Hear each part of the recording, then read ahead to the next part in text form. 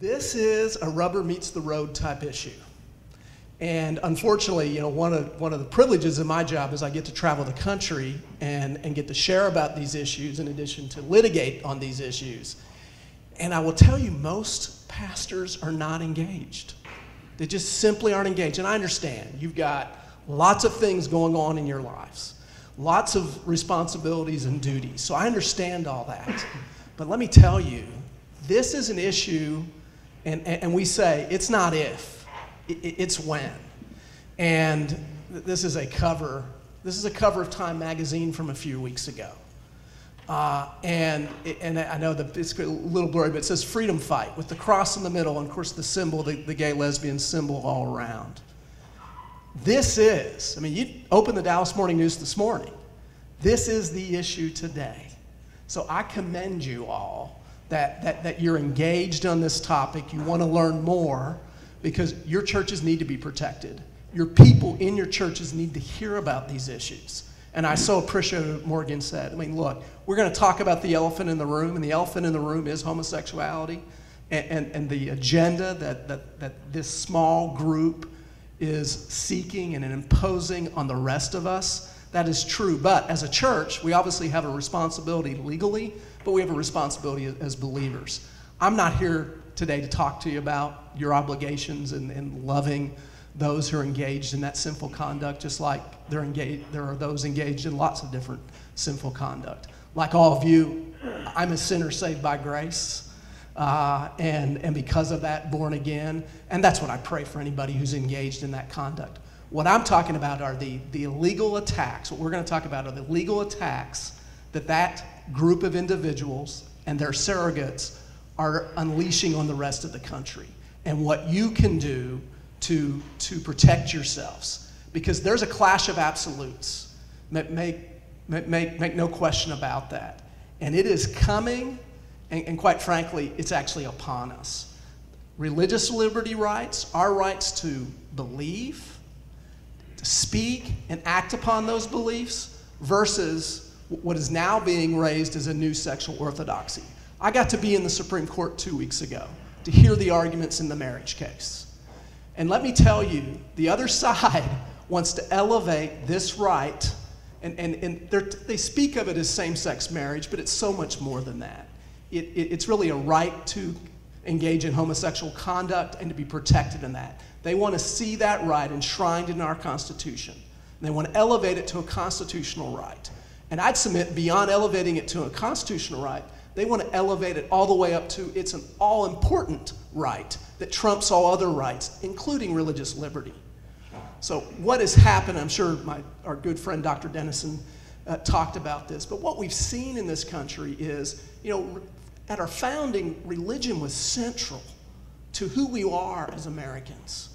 And so our founders understood that we needed to protect that rule of religion because religion was a check on government. And so it was central. And so the founders put in place mechanisms in the Constitution, protections in the Bill of Rights to protect the centrality of religion. And we've moved, and really, I'll be 50 this year. I know that surprises you. You thought I was younger, didn't you?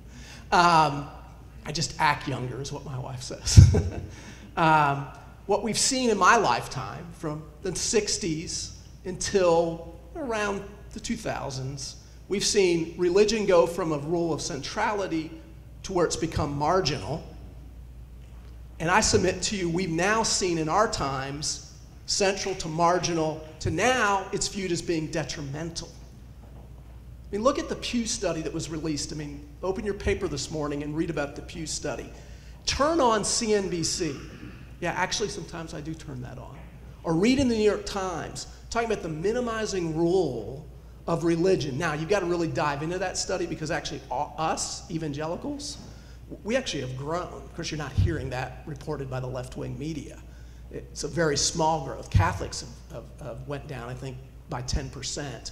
But nuns have increased to almost being the second largest group in our country on religion. So you've got evangelicals number one, our group. Second largest group in the country now are nuns, those who don't identify with any religion. And unfortunately, that number is highest in those who are less than 30 years of age, where it's even a majority. So it's very, very troubling. So you hear things like that. But beyond that, that's sort of the marginalization of religion. But I would submit to you today that there are people who really believe that what we do in our churches is detrimental to society. And where that would have never been talked about, it was such a small part of the population who actually said religion was detrimental to society. And what we do on Sundays and what we do on Wednesdays and what we do every day of the week and living out our faith, that somehow hurts society. But in fact, there are now, it's a larger growing that our religion is detrimental, and therefore it needs to be cabined into an area, but it cannot be out in society. And again, that used to be a small group of people who are arguing it, but we're seeing more and more. Places like Indiana, where you saw the attack on the Religious Freedom Restoration Act. But it's not just Indiana, it's across the country where people are arguing giving people religious liberty rights is detrimental. The phrase they use, license to discriminate.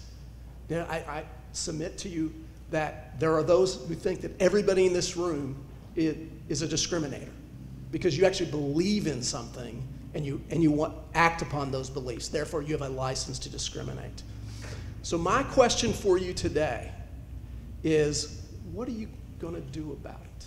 If this clash is coming, or as I really believe has come, what are you going to do today, individually, as a pastor and leader in your church, and then for your church, what are you going to do today to do it? So what we're going to do, I'm going to kind of do an introduction. So I want to talk a little bit about Liberty Institute. I want to talk a little bit about some of the battles that we're seeing going on out there. Then we're going to kind of start to take the focus in, and we will talk specifically about some of the battles regarding the issue of homosexuality and where it is intersecting with churches and ministries and other faith-based organizations. And then after the break, which will be about 11 if I stay on time, then we're going to go into really some nuts and bolts, some practicalities. What should your church be doing today when that attack comes? And if you're sitting there thinking, well, why am I here? I mean, I know where our church believes on this issue. We're there. We believe in the biblical instruction. Why am I there? Well, you're here because you're going to be confronted with, I suspect, because we're seeing this in other churches. Texas is no longer immune. We used to think we're in Texas, we don't have these issues. Well, when that Supreme Court rules at the end of June, and same-sex marriage becomes a constitutional right, trust me, it's coming to your church. It's coming to your church if you go outside the four walls of your church. Now, if you just stay in your church and you don't let anybody else in, and it's just you and can I say frozen chosen, which isn't Baptist, that's what we call Presbyterians, right? But it's just you and your group, and you don't want to grow, and you just want to keep your 50 people or so together and not grow and just stay in and have a great time together, then you probably can leave right now. But if you're actually engaged in your community and you're going outside the four walls of your church, then you need to know how to protect yourself. If you open up your church facility at all to outsiders coming in, then you're going to need to know these things. And that's why I brought the smart person. So Chelsea will break down the nitty-gritty. We've been doing this for, I think, about 70 now ministries that we have been helping to make sure that they're prepared. And so what we've done, to kind of give you a quick advance, is you're going to have a handout that's going to have some written policies we believe you need to adopt. We've also got a great website that will help you more later. All right, let's talk a little bit about what I do at Liberty Institute. And as Morgan said, I'm relatively new to Liberty Institute. The name that you're probably most familiar with, being here in the Dallas area, is Kelly Shackelford. Kelly is my boss. He's the chief counsel, president, and CEO of Liberty Institute. And 5 years ago, I thought I wanted to be a judge. Kelly and God had a different vision. And I was working with him and seeking a judicial appointment. The end result was Kelly offered a job that I never knew existed. Didn't know it was my dream job, but that's how God works, right? And I will tell you, it's been the greatest 5 years of my professional life. I get to do every day what God has called you to do, and I know you all feel that as you're engaged in your various ministries. So I came to Liberty Institute with 19 years, almost 20 years of corporate litigation experience. I've been representing big corporations, helping them save money, I guess. But no, in real corporate lawsuits, and God was training me. God was training me for today. So I've taken that corporate litigation experience, and now we've taken that, and we've taken Liberty Institute, that at the time that I joined, Liberty Institute was primarily a Texas group engaged in Texas litigation issues, where today, 5 years later, we're the largest legal organization in America that's dedicated solely to defending and restoring religious liberty in America. And so we've done that. Last year we worked on over 200 cases in about 22 states where people's rights were violated. I think this morning I've got lawyers in California working. We've got lawyers in Austin working. I think right now, currently we're in 20 states and about 100 legal matters that are going on today. Our vision at Liberty Institute is to restore religious liberty pursuant to the principles of the Founding Fathers. We believe the Founding Fathers understood it. They understood the importance of religious liberty as a foundational freedom. And what's great about being a Baptist is, the Baptist tradition, we were right there in the beginning, in the founding, arguing for the importance of religious liberty, because our ancestors of our faith understood that we wanted to have free churches because free churches made free people and made a free government. And so the founders understood that religious freedom would become the first freedom. And so it is the first phrase of the first clause of the Bill of Rights. So the first phrase of the First Amendment is the protection that gives us religious liberty. No establishment. We don't want a national church. No establishment of religion, but protecting the free exercise of religion. And that word's important. The founders didn't just kind of stumble on the word free exercise. That meant something to them. And I'd submit to you, we've lost that meaning. Lots of us have lost that meaning today. The founders understood that all freedoms, political freedom, economic freedom, flows from religious liberty. And so our mission at Liberty Institute is to defend and restore religious liberty. We do so in four main areas: in our schools, for our churches, inside the military, and throughout the public arena. The military is new, and I don't want to go down too many rabbit trails, but that's the latest attack, because you've got a hierarchical system where people who do not believe in religious freedom are now running the show, from the chief executive officer on down.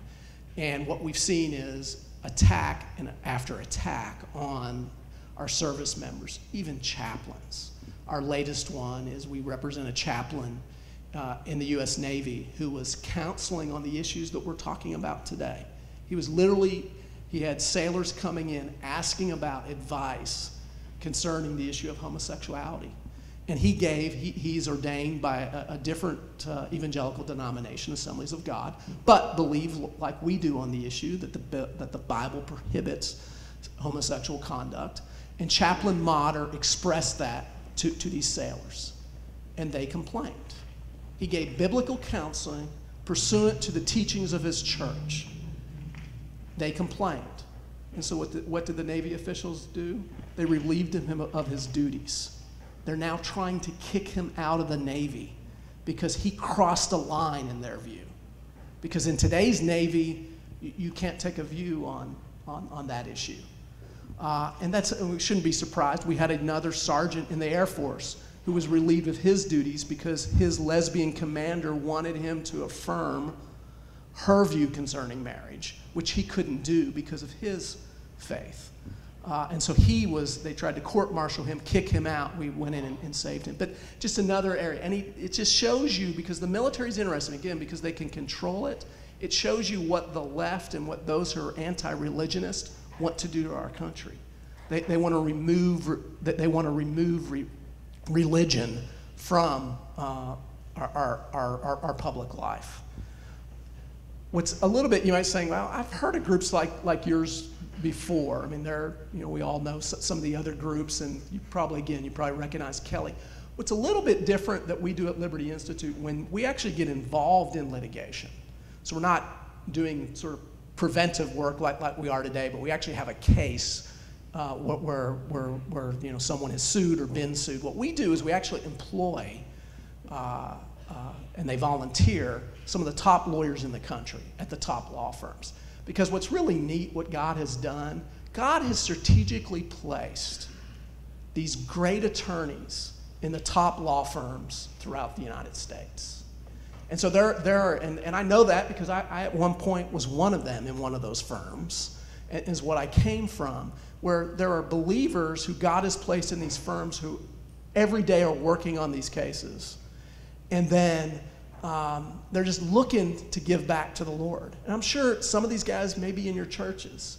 And that's what the reason I mention it is we're always looking for good volunteer attorneys because we couldn't do 110 cases in 22 states with 10 staff attorneys at Liberty Institute. We need good volunteer attorneys. But we've gotten to work with the gentleman there to my right is Paul Clement, who's the former Solicitor General of the United States. He argued the first marriage case at the Supreme Court. He's also argued more cases at the U.S. Supreme Court than any person alive today. He's one of our volunteer attorneys.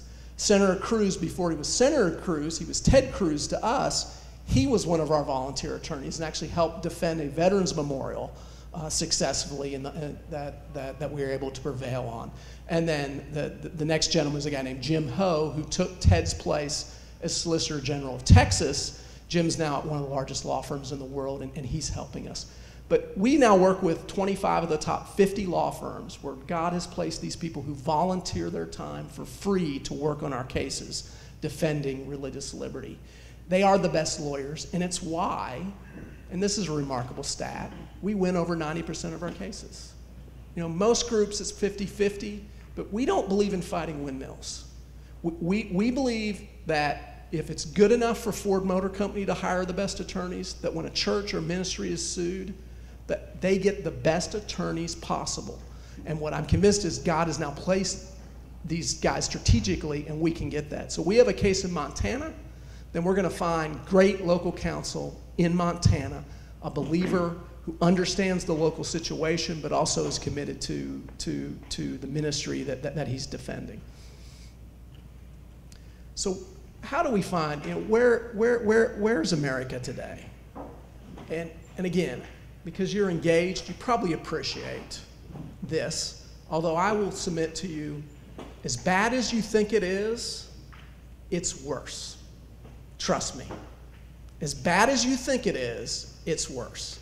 And I've just seen it in the last 5 years. I mean, when I joined Liberty 5 years ago, I mean, we were battling on fronts, but we weren't seeing a lot of attacks on churches themselves. We certainly weren't seeing the attacks on the military. Well, Katie barred the door. There is nothing that's sacred anymore. There's nothing that's untouchable anymore. Things that we never thought would be occurring are now occurring. And I'd submit to you, they're in our courts right now. Because just in our experience at Liberty Institute, but the other groups that are defending religious liberty, hostility is at an all-time high in the history of our nation. The current administration is the most hostile, but doesn't stop with the current administration. It's throughout. And these groups on the left, they have war chests of money upon money in which they are funding lawsuit against lawsuit. That any time people of faith engage in public, someone is going to be there to counter them, either through public relations or even through lawsuits. I mean, I just know even in Texas, I look at Texas, how many school districts, they do anything, boom, they're getting a demand letter from an outside group. Local town, put up a nativity scene, bam, they're getting a letter from one of these groups. And these people, and I'm sure you've got people in your churches who are serving on city councils, who are serving on school boards. You need to come in and support those folks. And you need to tell them, don't cave in. Because more times than not, those letters that they get from the outside groups are at best misleading, if not downright false. And so I don't know how many times I get, the good superintendents call us and say, Jeff, I got this letter from some group in Wisconsin, Freedom from Religion Foundation. They're telling me we can't have youth ministers on our campus anymore. Is that right? No, that's not right. They're telling me I can't have an assembly in which I bring in a pastor who's not there to evangelize, but there's to share some character. Is that right? No, that's not right. So I encourage your members, when they see this, that they, one, reach out to us or someone like us and get the real story. And unfortunately, there's school board lawyers, they're just looking for risk adverse. And so they're, more times than not, the school board lawyer or the city attorney is just going to tell them, stop that. Oh, you pray before your meetings? Oh, stop that. Well, what about the Supreme Court decision last year that says you can pray before your meetings? They sometimes forget to mention that. What about the principle enshrined in the Constitution of neutrality? When you exclude religion, you're actually being anti-religion, and the First Amendment does not allow that. So I'd encourage you. The other thing, since I've got a room full of pastors, when one of your members is actually out there and they're engaged in one of these battles, please support them. Because it's the time of year where one of the areas we work in are schools, right? And so you're going to have a young man or a young woman who's a valedictorian. And even again, in Texas, we have school districts telling the valedictorians, well, you can't mention God during your valedictorian address. That might offend someone. Well, not mentioning God offends me. So, especially if that's their belief. Yes, go ahead. Well, that's perfect. I mean, the big dirty word is Jesus, right? But sometimes in some places it's even been God. Other times it's been Jesus. But I'll give you an example. We represented a young man who wanted to give his valedictorian address and actually turned off the mic during his valedictorian address.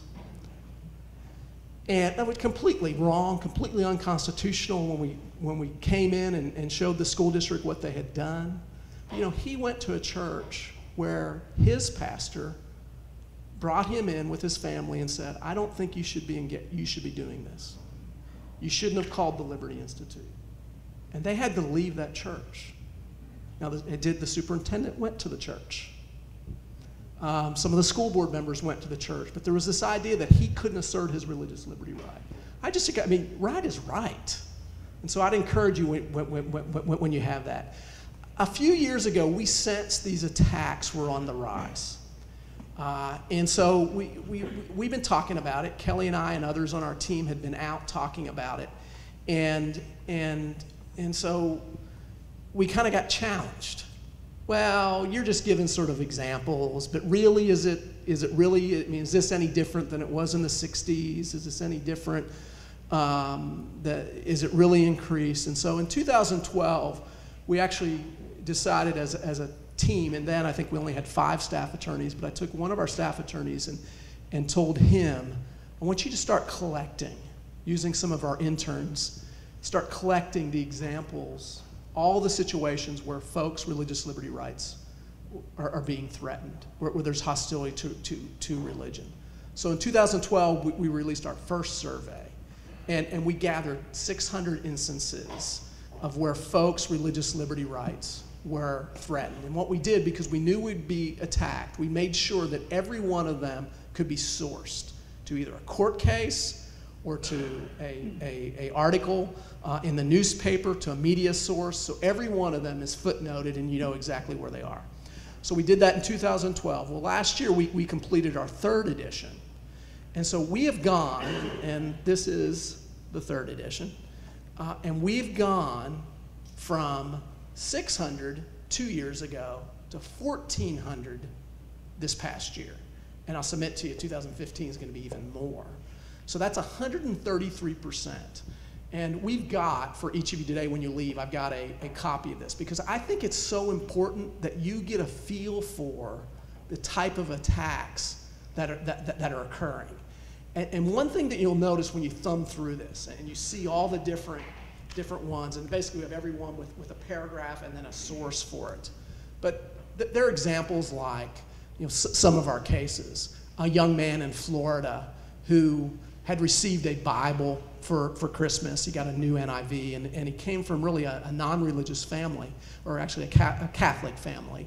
But someone had given him God's Word. He got really excited about reading God's Word. His name, I love saying his name is Giovanni Rubio. So Giovanni, a young Giovanni, a fifth grader, gets it, and it's great because you get to see his Bible, and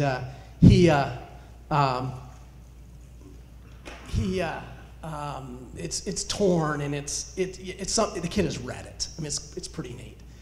And Giovanni put it in his backpack, and every chance he got, he would read God's Word. I mean, it's what we all know about God's Word. It's what you want to see your fifth grader doing, right? Getting excited about God and His Word.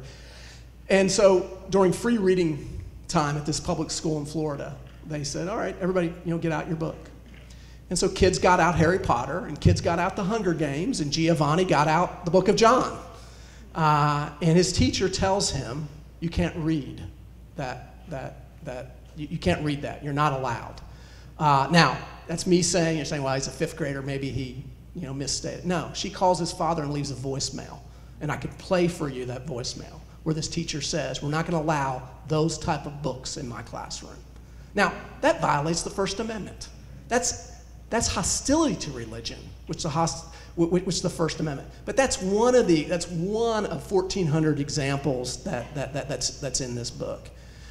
At no time in our nation's history have religious ministries, churches, and its pastors and faith-based organizations been under attack more so than today. And unfortunately, the people on the other side are powerful and they're well-funded. And their objective, but it's not minced words, it's to purge religion from public life. That's what they want. There are those who are fully committed to remove any mention of God or religion from our public life. And I want to name them because I want you to be familiar with who they are. Some of them you know, some of them you may not know. It starts with the American Civil Liberty Union, the ACLU. Their budget is over $120 million. It's groups like Americans United for Separation of Church and State. You guys have all heard that phrase, right? Separation of church and state. When I speak to kids, what I often do is I'll have a $100 bill, or I used to have a $100 bill before I became a nonprofit lawyer. I guess now I would have maybe a 20, and I'm not even sure I have that today. But I would hold it up and I would ask the kids, first person who can show me the word separation of church and state in the U.S. Constitution gets this $100 bill. Now that's a great bet for me, right? Because I don't bet. I'm Baptist, right? No betting, no gambling. Because it's not in there. Actually, that phrase, of course, Baptists, we can take credit for that phrase because it was a letter from Thomas Jefferson after the First Amendment had been enacted to Danbury Baptist in Connecticut. And what Jefferson was talking about there was not keeping religion from influencing government. It was actually the opposite. It was keeping the government out of our churches. And that's what the Danbury Baptist had raised in the letter. Because to read Jefferson's letter, you actually need to read the letter that the Danbury Baptist had written him. And their concern was government coming in and fooling around with our churches. But the founders, again, that phrase is free exercise. And this is important because this will be the basis when we get into the issues of how do we protect your church. What we're going to center you in on are these constitutional protections. It's the protections that have been given to us that exist today in federal law and state law. And it's important for you to understand that the phrase in the Constitution is free exercise of religion. The government shall not prohibit free exercise of religion. Okay? That's the language is prohibit free exercise. And that's important because the other side will use a different phrase, and it's not in the Constitution, and it's freedom of worship. Our Constitution is not limited to protecting freedom of worship. Our founders specifically rejected that notion because free exercise is more than freedom of worship. So when President Obama or Secretary Clinton talk about freedom of worship, and we saw this change 8 years ago, and they're just parroting things that people at Harvard are talking about, or other Ivy League schools. They're trying to take our religion and box us in. Because they want us, when they talk about freedom of worship, they're talking about what we do in this room on Sunday morning or in this facility on Wednesday night. They're not talking about taking a group of men to Van to minister. They're not talking about when you go out and you do street evangelism. They're not talking about when you go out and feed the hungry. They're not talking about when you seek to expand your church. They're only talking about what you do in the four walls of that. That's freedom of worship. Our founders rejected that notion because they understood it wasn't just what we believe or what we do on Sunday mornings. It's the ability to actually speak and its ability to act upon those beliefs. And that's vitally, vitally important. And that, I think, when you hear that language and you hear freedom of worship, I mean, it kind of sounds right. Freedom of worship. Well, let me tell you, the Soviet Union in its constitution protected freedom of worship. How did that work out for them? This isn't about freedom of worship. It's about free exercise. It's about believing what we believe. It's about speaking those beliefs and then acting on those beliefs. That's what free exercise protects. And that's important because when they come to you and tell you you can't have certain views and you can't act on those views, you're going to say, no, that's not what my Constitution protects. And the good is we've got good precedent that actually will protect you. And we'll talk some about that. All right. Now, you're saying, oh, you're exaggerating. You know, you're a lawyer, and lawyers are prone to exaggerate. And that may be difficult to say. But this clash is coming, and the idea of boxing us in, it's not me. How about the New York Times? This is a guy named Frank Bruni, who's actually a homosexual. And at the beginning of this year, Mr. Bruni wrote an op-ed in the New York Times. And I kind of, everybody know Cal Thomas? Everybody know who Cal Thomas is, the commentator? Cal Thomas says he reads the New York Times every day to figure out what Satan's doing, and then he reads the Bible to figure out what God's doing. And I've kind of taken that approach to things, so I often do read the New York Times. But what Frank Bruni said is, and I support the right of people to believe what they do and say what they wish. Well, that's good, right? In their pews, homes, and hearts. But outside of those places, did you get that? So again, that's freedom of worship. I mean, what we believe in our pews, our homes, and our hearts, what's missing there? I mean, I've even seen now people complaining about legislators and city council. Keep your religion. You need to keep your religion home and in your church. Don't bring that religion here to our public meetings. That's not, I mean, the founders just would have went, that's not the America that they designed at all.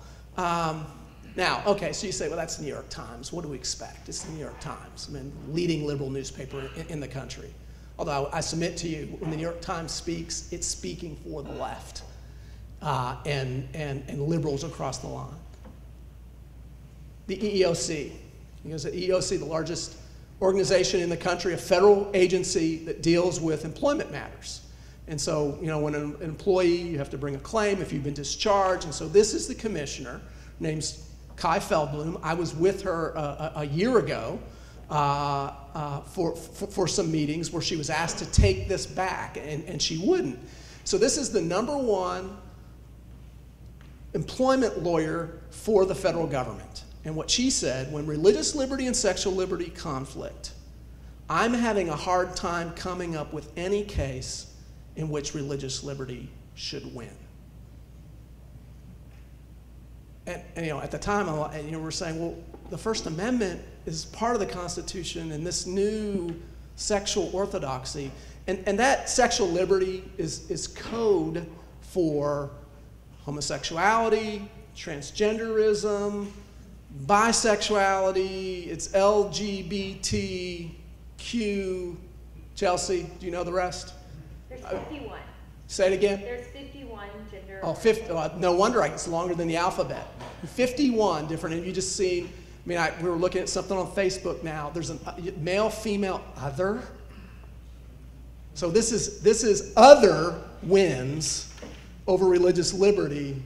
And again, top lawyer for the Obama administration dealing with employment. Well, it gets even that argument that I was at 2 weeks ago. You know, the case deals with, does the 14th Amendment require that all states redefine marriage to include same-sex couples? And I submit to you that the real issue is, does the 14th Amendment require a redefinition that would destroy marriage? Because marriage is between, I mean, the definition of marriage is one man and one woman. It's been that for millennia. And what they're saying is, we want to completely destroy that, and they're arguing now for 2 men to be able to get married or 2 women to get married. I submit to you that there'll be no line there. And actually, in the arguments, Chief Justice Roberts, who's in the center there, said, I mean, what is the limiting? I mean, why couldn't 4 people want to get married? And why not 1 man and 3 women, or 3 women and 1 man? And we're going to spare you some of those slides. We actually have a presentation that we get into it. And I will tell you, I mean, we say it's PG-13. It may be R, or what do they call the next one, NC-17 or whatever. I mean, it's disgusting. Words, I've learned words I didn't know. Like, I mean, other than Chelsea and Joelia, my assistants here, have you heard the word throuple?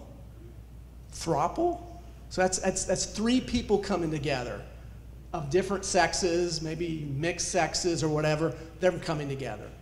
There are people who are marrying themselves. There are people marrying, somebody wanted to marry a tree. People marrying their pets.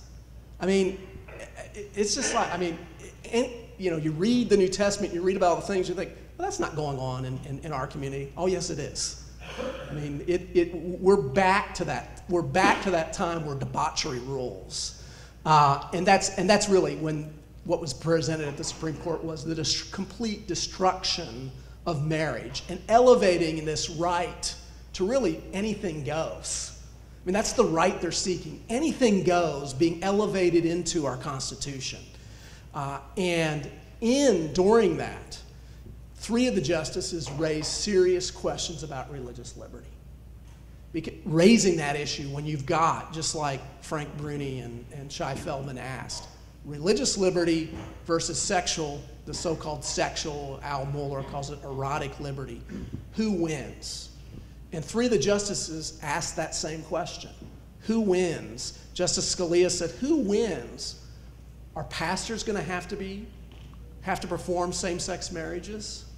Now everybody sits there and says, that could never happen.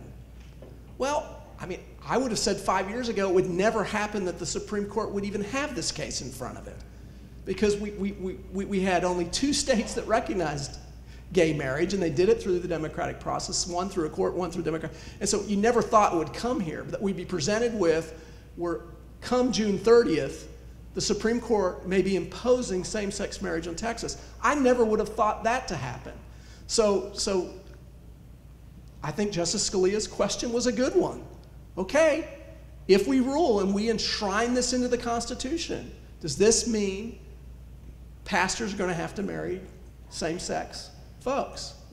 Now, I don't think it does. I think we'll have an argument that will protect you, but it's an argument.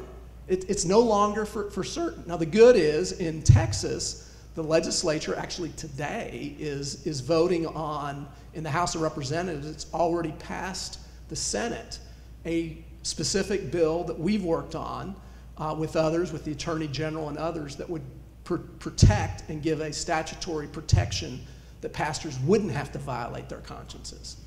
But who would have thought we'd ever have to have that? But that's where we are. And again, you have a Supreme Court justice asking that question. Another question that in the middle, Chief Justice Roberts asked, whether religiously affiliated colleges and universities would be required to provide same-sex married housing. So if you have a Christian college, my son goes to Baylor, so we'll say that Baylor's still a Baptist university. But I know. You know, we could use another. Hardin Simmons, maybe they're more Baptist. But would a Baptist university have to have, if it has married housing, would it have to allow same-sex marriage students there. Now again, my knee-jerk reaction was, well, of course not. I don't think you can knee-jerk anymore, to the extent you have a Supreme Court justice asking that question. And then finally, Justice Alito asked, I think, the most chilling one, and perhaps the most alarming one. He asked, okay, if marriage is redefined, does that mean, and he said religious schools, but I'd submit to you, you could cross out schools and say organizations. If you don't accept the definition of marriage, this redefined marriage, everything goes. Is your tax-exempt status in jeopardy? Because this is the government, and is it in jeopardy? Now, again, my knee-jerk is, well, I mean, of course not. I mean, church, they're going to lose their tax-exempt because they don't believe what the government thinks it should on an issue that pursuant to their biblical beliefs? But that's not the argument when Justice Alito asked that question to the Solicitor General of the United States. Now, Solicitor General of the United States is the top lawyer for the administration, for the federal government at the Supreme Court. So there's the Attorney General and the Solicitor General. Solicitor General is when he speaks, he's speaking for our federal government. And in response to Justice Alito's question about our tax-exempt status for religious schools if they don't adopt this expanded definition of marriage, assuming the court rules against and extends marriage to same sex, is their nonprofit status in jeopardy? And what the Solicitor General of the United States said, and I'm quoting, "It's certainly going to be an issue. I don't deny that. I don't deny that, Justice Alito. It's going to be an issue." Now, there's no difference between a religious school and another ministry. So when the Solicitor General of the United States, I think, has sort of shown to us sort of what the ultimate game plan is, which is if you don't get on board with same-sex marriage and rights of homosexuality, what the federal government believes you should believe, then all your rights, your tax-exempt status, the right to participate in any government programs, all that is certainly going to be an issue. So in the view of the attorney who speaks for the Obama administration, with the judicial imposition of a redefinition of marriage, what could come is a loss of nonprofit status. And we better be ready. And we're going to have to choose. And so Christian colleges are going to have to choose. I think ministries are going to have to choose. People of faith are going to have to choose. And to me, that's probably the most alarming thing, being there at the court for those arguments, hearing those arguments, that's probably the most alarming thing. But I wanted to kind of give you a flavor, very, very quickly, a flavor for, well, where have we been seeing this? I mean, really, is this an issue? Well, what about adoption and foster care? If we represent, a large group, represent a group called Christian Alliance for Orphans, which is an oversight group for Christian adoption and foster care agencies across the country. And they're saying if you receive any governmental support, then they're saying in their contracts, well, you can't discriminate. And that means if you're a Baptist ministry and you want to place children, you've got to say, we won't discriminate on the basis of sex. Well, sex today doesn't mean anymore male-female. Sex means homosexuality, sex means transgender, it means bisexual, and a lot of our clients say, we can't do that. As a Baptist ministry, we couldn't place a child into a home with people who are living contrary to Scripture. And so what we've seen is, at least in 3 states, Catholics have the same issue, and actually Catholic Charities has pulled out of Massachusetts, pulled out of Illinois, California, and DC, because they can't place children with same-sex couples. We've seen it with ministries serving the homeless and senior citizens. In San Francisco, the Salvation Army has had to pull out because of the city requirement saying you have to violate your beliefs, and again, on the issue of same sex. We've seen it in employment, and one of the things, and if we have time, we'll talk about something called the ministerial exception and how churches can be protected for its leaders. But there's a case out of Missouri in which a church worker has sued the Catholic diocese there for wrongful termination after this church worker announced that she had married a woman. This woman married a woman, and they fired her, saying that violates Catholic teaching. And the result is a lawsuit. We've seen up in the Northwest in Seattle, a teacher at a Catholic school is suing because he was fired after he was terminated when he announced that he was marrying another man. And so again, all the things we thought we didn't have issues, now we're seeing all these issues, even against Christian schools, Catholic schools, the actual Catholic Church. In Colorado, public school has been sued because a first grader, and I forget the sex, she's a girl who thinks she's a boy or a boy who thinks she's a girl, it's probably that, a boy who thinks she's a girl, and the school said, well, she's not using the girls' restroom.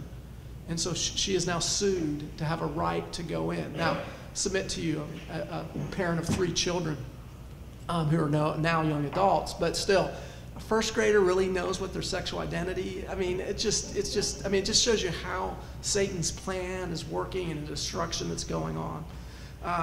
Another one, and this one is really disheartening because it's a Christian college in California called Azusa Pacific, and they had a professor, and again, I'm going to get it wrong. I think she was a woman, and she was teaching, I believe, all things theology, and she went away for the summer and came back a man. And Azusa Pacific, they didn't. She's teaching their students, and then they looked at their documents, what Chelsea's going to talk about. Well, they really didn't have anything that said that was wrong, and so Azusa Pacific had to end up settling this claim by this professor who they wanted, in order to get rid of her or him. They had to pay money to cause her to go away. Again, because their documents didn't. They talked about believing in the Bible and believing, but they didn't have anything that was addressing transgenderism or bisexuality and things like that, things you never think you'd have to address, but now you have to address. A California Baptist University had a man fill out an application that he checked that he was a woman because he was in the process of becoming a woman. Then he got to campus and it was obvious he's not a woman, and they said at California Baptist, well, we don't want you here because you misrepresented yourself on your application because you were born a man. And so they expel him. They're rewarded with a lawsuit. In New Mexico, same-sex couple sued a Christian preschool because they rejected their son, these women's son. And I was mentioning during the break what we're hearing, and Chelsea's been dealing with some of these too. I think there's a concentrated effort now, especially even in North Texas. We're getting more and more calls where ministries are getting inquiries saying, I'm a lesbian couple. Would you allow my child to come there for your Mother's Day Out program? Or in one of our clients, we see you guys have a mission trip. Are you gay friendly? Would you let 2 men come on your mission trip if you allow non-members to come on your mission trip? We're seeing more and more of that. Schools, would you take a student of, a same-sex couple? Would you take a student who says that they're, homosexual?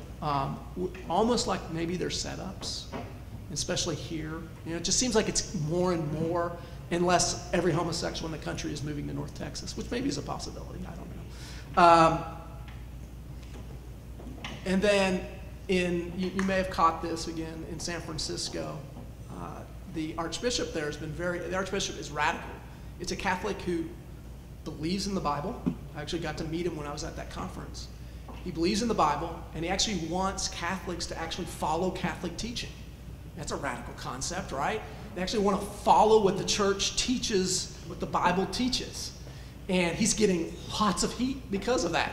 That's not, I guess, what Catholics have been doing for a long time. But now he actually has somebody actually calling them, and so he wants the Catholic schools to actually follow Catholic doctrine. And the legislature has opened up a probe. Does the state need to go in? But again, all this religion conflicting with. And you probably saw this one too in upstate New York, a farm who hosted weddings. And these folks were fined because they wouldn't allow a same-sex couple get married on their farm, saying that violated their rights. In Iowa, you had actually ministers who were being told they're going to go to jail or face a fine if they refuse to perform same-sex weddings. So maybe that legislation that we're working on in Texas is needed, right? Maybe clergies do need that. And right here in our own state, to think, is Texas immune? Well, in Texas, with the lesbian mayor of Houston, she's actually subpoenaed the sermons of pastors because the pastor has spoken out against a law protecting homosexual conduct and homosexuality in accommodations and housing, etc. That these pastors have been involved in, among lots of different citizens, but they've been involved in seeking a repeal of that ordinance. And they're rewarded with the mayor subpoenaing their pastors, something that we don't think it ever happened in 235 years of American history. I mean, that's why one of the reasons we left England was you had a church and a government together who was messing with religious freedom and religious rights. So when that can happen in Houston, Texas, it can happen anywhere. And if it can happen in Houston, it can happen in Louisville, it can happen in Denton, it can happen anywhere.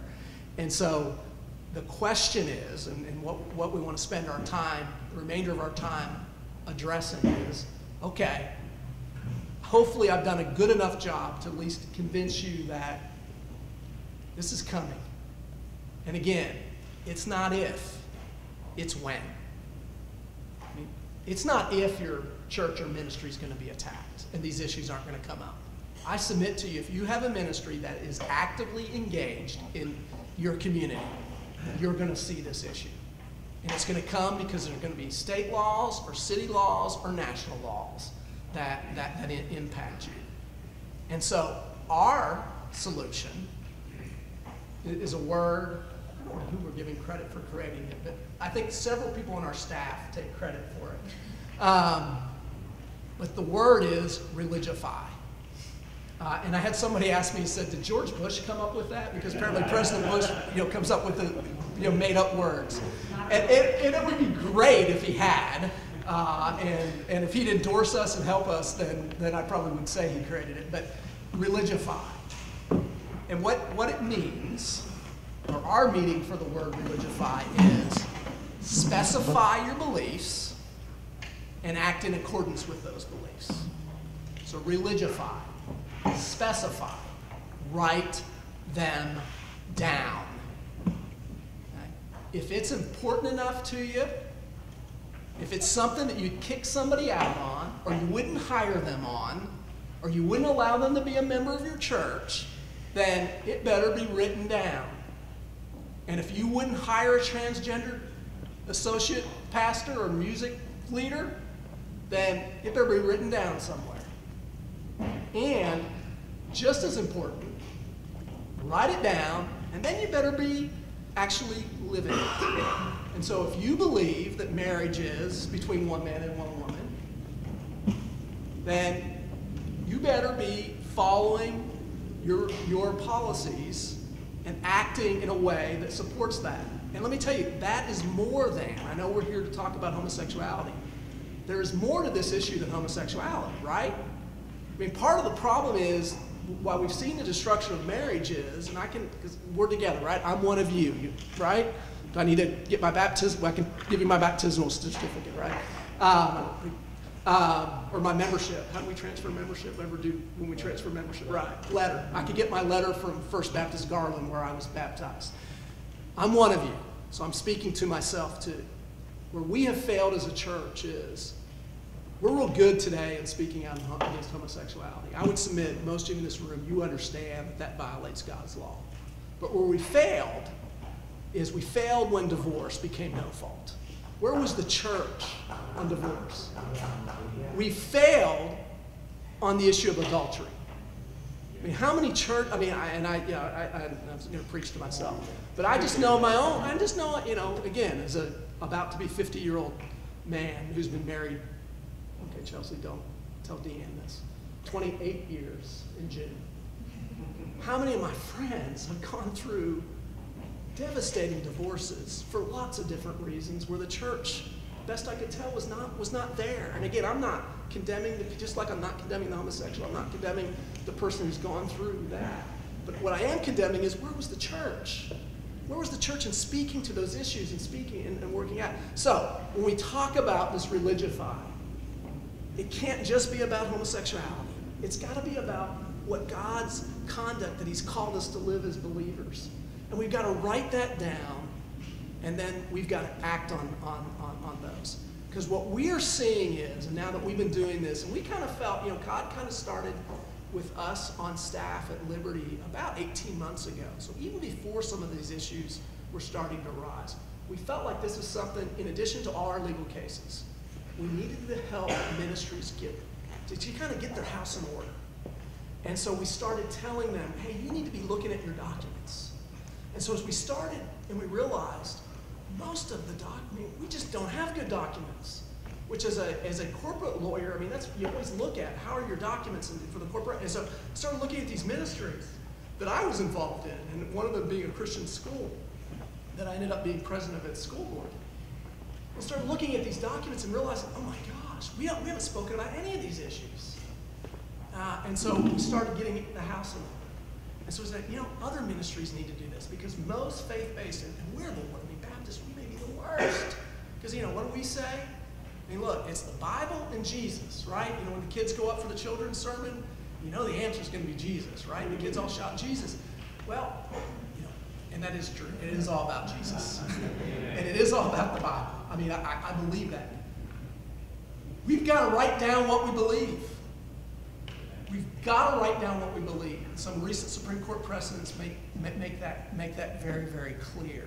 In the Hobby Lobby case, for instance, the reason Hobby Lobby dealt with the Hobby Lobby family, the Green family, and a family called the Hahn family from Conestoga Wood, can the government require them to provide insurance coverage for abortion-inducing drugs? And they said, under federal law, this thing called the Religious Freedom Restoration Act, they said that violates our religious beliefs.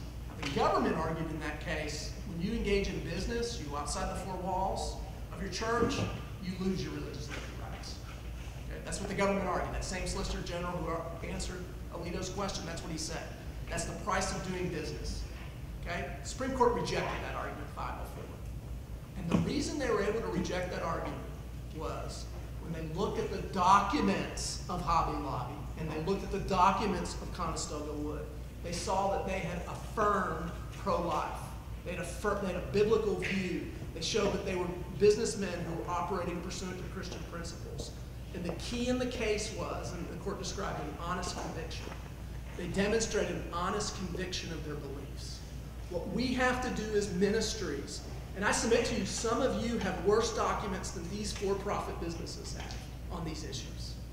And you need to have your documents in order. And then when you get your documents in order, you better act on them, follow them, not just with homosexuality, with everything.